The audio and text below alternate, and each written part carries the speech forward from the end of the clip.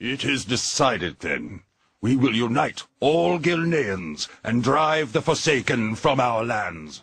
Hello guys, this is Don's Movies, and in this guide I will be teaching you how to roleplay as a Worgen in World of Warcraft. So in this video we'll go over a few things, and most importantly their lore and traditions, culture and all that stuff. And I will also cover the personalities, classes you can play, and also will help you kinda name your character, set up a basic backstory and all that stuff. So without further ado, let's just get into their lore. Now, I'm aware that a lot of people are actually confused about Worgen lore, because I know I was around the time when Cataclysm came out, but once you get into their story and kinda understand it, it's actually pretty cool, unique and interesting. Now, I won't go like super crazy into their lore, I would just give you a really quick summary. Like, their lore is pretty long and pretty interesting in my opinion, but I can't like cover everything, so I'll try to give you just a quick summary. So if you want to learn about this stuff in detail, I would suggest that you read the story of Jen Greymane. I also made a video about him, even though it is kinda outdated, not really the best one. You can also read Wolfheart, it's a pretty interesting book, especially covers the Worgen and their like initiation into the Alliance. And you have a bunch of other sources like Wowpedia and all that stuff. So, the Worgens that you play today aren't really these beasts that you might think they are, because they're just regular humans who are a part of a nation called Gilneas that were infected by this curse. I'm guessing everyone knew that. Now, the curse actually originates thousands of years ago with the Night Elves. Now, the Night Elves practiced many forms of druidism before, because there weren't really any laws, so you can practice whatever you wanted. Well, until like, not recently, but at least a few millennia. But there was this bunch called the Druids of the Pack, which worshipped a feral ancient called Worgen. I mean, you can learn more about him in Wolfheart, as I described previously. And he's pretty well like described in that book, so you can see how they kind of describe how he looks and all that stuff. So Malfurion caught up onto them and realized that it wasn't really safe to practice that form of druidism, and that turning into a Worgen was really hard to control, and you can risk losing your mind or doing something you wouldn't want to do. So he actually banned it, and later on they were in a war with the Satyr, and one of them didn't use his form in order to like respect Malfurion's thing that he banned it, and he didn't use the form and he didn't defend himself and he died, which pissed off the rest of the druids. And later on the druids of the Sight was formed, and they didn't just turn into Worgen, they actually managed to tame the beast, if you could say that, and become the Worgen themselves, which completely drew them insane. They lost their minds and all that stuff. They actually attacked Malfurion, but they failed and were banished into the Emerald Dream. However, that definitely wasn't the end of the Worgen. Now, thousands of years later, the Gilnean nation was going strong and was becoming very industrialized and stronger in economy, and was really becoming a big nation. And then the orcs attacked. They kinda helped in the first war, but in the second war, Lordaeron begged them for help, but they didn't want to do it, as they thought that the rest of the humans will try to abuse their wealth. And after the first war, Jen Greymane ordered his men to build this giant wall, which completely isolated them from the entire world, and they started living in their entire own universe. They had their own villages, towns, farms, factories, and all of that was needed in order to sustain an actual kingdom. Now, it was working out for them quite well for around 20 years. I mean, they pretty much had everything, until the Scourge started bunching up in front of their walls. Now, Arugal, who was a very powerful mage, with the permission of Jen Greymane, because the situation was so dire, and he had to actually summon the ancient Worgen from the Emerald Dream. He actually managed to do it due to the help of a tree, but I really can't go into detail. And of course the Worgen fought well and defeated the Scourge, but that definitely wasn't the end. I mean, the Worgen started infecting the citizens of Gilneas, and soon the curse started spreading out like wildfire. The Gilneas citizens started turning into Worgens. Even Jen Greymane was bitten by a Worgen on one of his hunts, as he organized these secret hunts in order to get rid of the Worgen, but he kinda failed on that obviously. Also thought it was worth mentioning, before we get into the actual events of the Cataclysm, that the Death Knights that we have playable today aren't really Gilneas citizens, and are just the Worgen who escaped and were captured by the Scourge. Even though they were immune to the plague of undead, like when you're a Worgen you can't get infected by the plague, but they weren't really immune to the rituals of a Death Knight, so that's why they are the Death Knights. But anyways, the Cataclysm happened and their walls were shattered, destroyed, and of course the Forsaken on their front doors. They also attacked them navally, because they had like these reefs, like a block on the sea, but that was destroyed with the Cataclysm as well, so they attacked them by ships. Well, they also had a civil war going on between Crawley and Jen Greymane. It was a giant war that kinda like ended afterwards, and Gilneas fell, and Gilnean people needed help, so they turned to the Night Elves first, and then later on to Varian and Bryn, which, after a lot of talk, accepted them into the Alliance. And when I say a lot of talk, I mean like he barely accepted them. I mean, they pretty much made a whole book, like 500 pages, called Wolfheart, dedicated to their initiation to the Alliance. I mean, not everything is about the Worgen, but generally the book covers the Worgen, Goldrin, also Garrosh on the other side, but it doesn't really matter too much. Also, what happened in Gilneas as well is that alchemist that you kind of saved in the introduction questline found a serum for the curse that made them control the form instead of being taken by it. So that is pretty much how today's Worgen work. Now today they're just a part of the Alliance and reside in Alliance cities, so nothing really crazy is going on with them. Now let's get a bit into their culture and traditions as well. Now Gilneas is a very nationalistic country, and they think that Gilneas is like the best nation in the world, that everything that comes out of Gilneas is the best, the Gilnean army is the best and all that. And that is actually mostly because they have been isolated for over 20 years and lived by themselves without any contact with other cultures.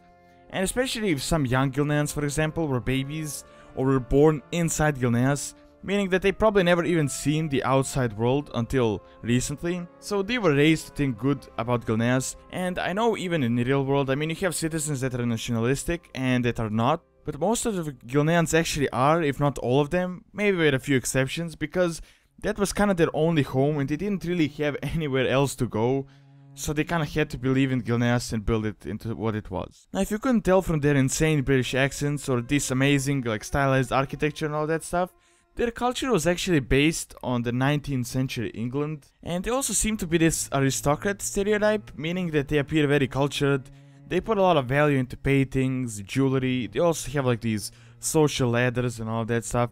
Even though there are other parts of the society as well. I mean, since they had to rely on themselves, they built an entire working society that required really no outside help. So they had their own farmers, factory workers, tailors, bakers, miners, soldiers, guards, and all that stuff.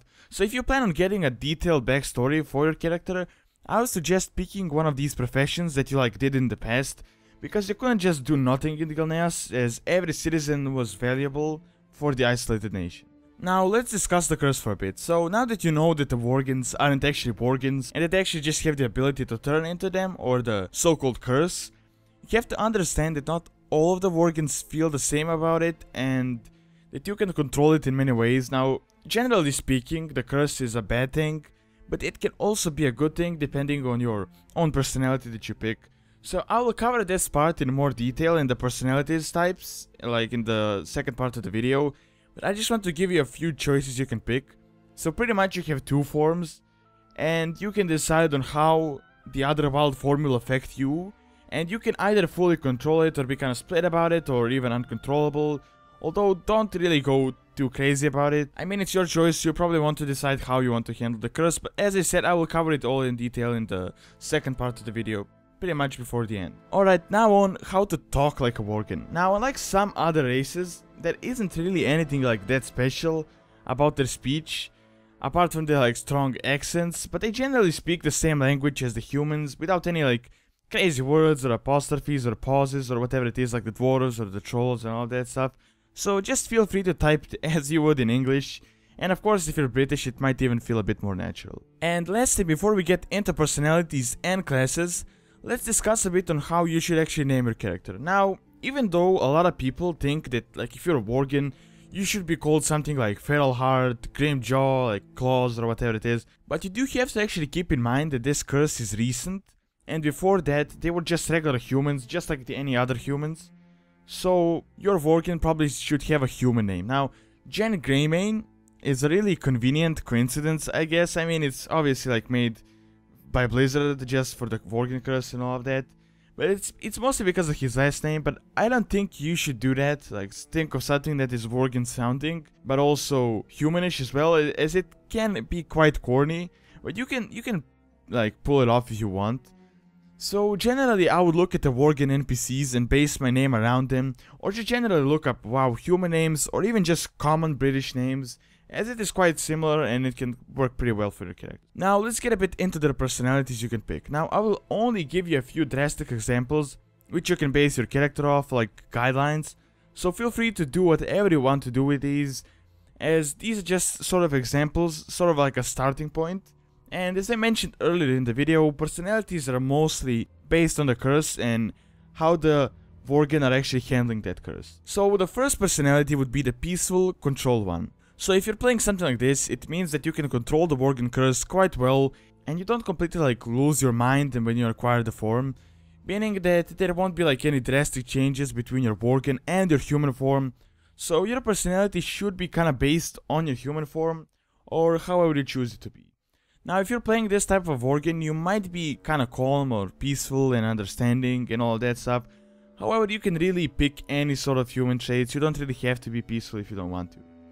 Now second, it would be the split personality. Now this one is a bit different, but can be really interesting if done right. You can really pull something off with it. This means that your Worgen is sort of like struggling with the curse, and he has like two different personalities, one for the Worgen and one for his human form. You can also talk to the other personalities, all that stuff, maybe like in third person. However, really be careful when doing this, because it's not really that easy to pull off. I would say it's quite difficult, and you can be really like corny about it if you don't do it in the right way. And the last personality I'm going to mention is the aggressive one. Now this is really just a straightforward personality, and it isn't really too hard to pull off, I guess. I mean, it means that you're either aggressive by nature or that you're aggressive in your Worgen form. However, don't try to do the opposite, as in you were like peaceful in your Worgen form but aggressive as a human, as it doesn't really work in that way. You can also go about it in two ways, like either being aggressive before the curse, like by nature, or just having your personality affected by the curse. So these are just sort of, as I would call them, cookie cutter personalities that you can choose and build from. And they aren't even really just personalities. I mean, it's mostly just how you can choose to handle the curse, while your general nature should be the same around as you would design it for a human. However, do keep in mind that lore and culture I mentioned previously in the video, so kinda try to base it around that. And lastly, let's get into some of the classes that you can pick. Like, some of them are working in-game, some of the subclasses you can choose to roleplay as. So, as always, first would be the warrior class. Now, the warrior is generally just an enhanced, like a regular warrior, nothing really special about it. I mean, a lot of Gilneans were warriors, and now with the curse they also have all these buffs like agility, strength, quickness and all that stuff, so they're even more effective. And it would be really good to start out this class. It isn't really too hard to do, and generally you can pick a few subclasses. You can either be one of the Crowley's men, or part of the Greymane's Loyal Guard. You can also be a mercenary, so you kind of have your hands open. It's kind of the same as with all other warriors. Now next would be the Hunter. Now Hunter is really interesting class to pick when playing a Worgen, since they have like these awesome mastiff pets, and it suits your culture as well.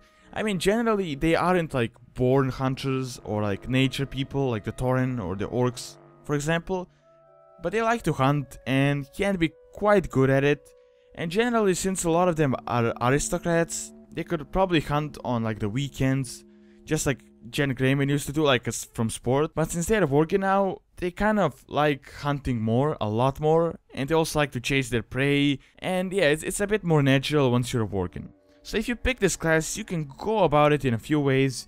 You can either be like a Houndmaster, or just a Rifleman, or just generally just a regular hunter. And the next class would be the Rogue.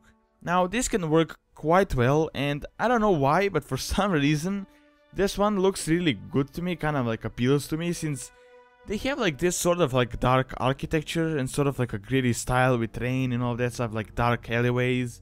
So it's like a perfect place to pick like a pickpocketer or an assassin and all of that stuff. So generally the Gilneans are very rich and wealthy, but I mean, when there is a lot of wealth, there is also a lot of poor people, so that means that some of the Gilneans had to become thieves in order to survive. And also they can be quite efficient as assassins as well, since they have this new curse and all of the newfound skills. Now let's go over the druids. Now Gilnean druids are very different actually from the other druids, or at least they used to be.